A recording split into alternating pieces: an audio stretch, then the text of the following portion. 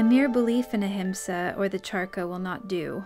It should be intelligent and creative. Gandhi, July 21st, 1940. The charkha was the spinning wheel and was an absolutely critical part of Gandhi's whole program for the restoration of India.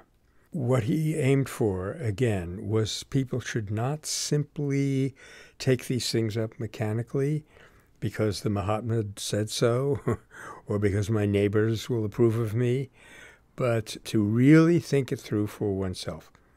And that means to have the courage to not do it if it seems wrong.